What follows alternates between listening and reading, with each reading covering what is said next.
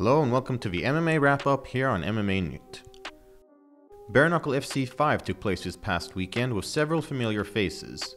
UFC veteran Chris Lieben picked up a quick 25-second knockout over Justin Baseman, and in the main event, former UFC fighters Artem Lobov and Joseph Knight went to a bloody war, with Lobov picking up a unanimous decision victory.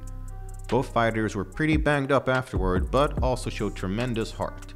Lobov is now slated to take on former boxer Paulie Malignaggi in June, and after the recent scuffle at a press event, the fight already has a lot of buzz.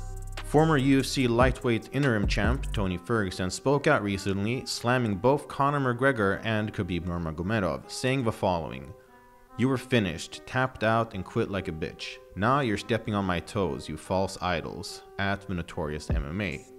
Adding also, at Team Khabib, ready when you are, fathead. Don't dodge me like #UFC209. Coward. No loyalty to the game.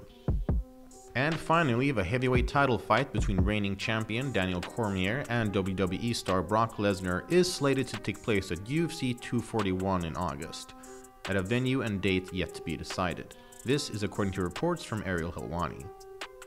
And that about does it for April 8th edition of the MMA Wrap Up here on MMAnytt. Thank you for your time, and we'll catch you in the next video.